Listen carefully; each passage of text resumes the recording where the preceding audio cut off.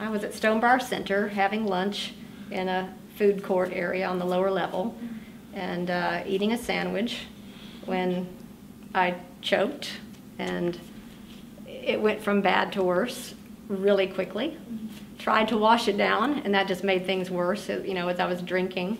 And, you know, just immediately, what was not much running through my head at the time, but just I remember thinking, I just, you know, can't believe this is happening.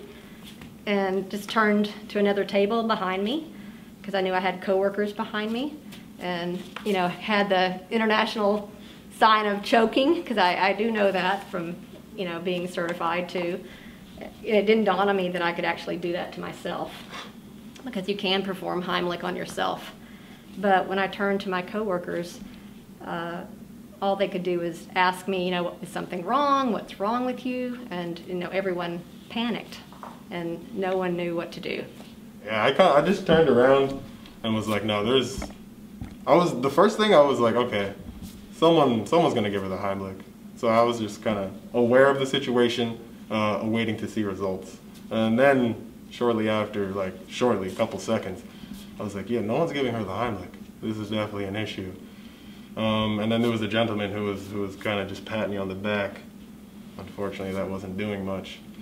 So I was like, okay, there probably isn't much time left for her to be breathing. I know how important oxygen is. So just kind of got up, ran over, and she was slowly starting to, from my perspective, it looked like you were just getting ready for the Heimlich. I didn't know you were bending over. I was about to drop to the floor. Yeah, I just kind of starting to think that my knees were going and getting close to passing out. So when he came before that happened. Yeah. So, I thought you had saw me coming over and was like, okay, someone knows what they're doing. Yeah, and just got ready. But no, I didn't see you at all. I was like, okay, good. I'll go in. I'll do the Heimlich to the best of my abilities. Yes.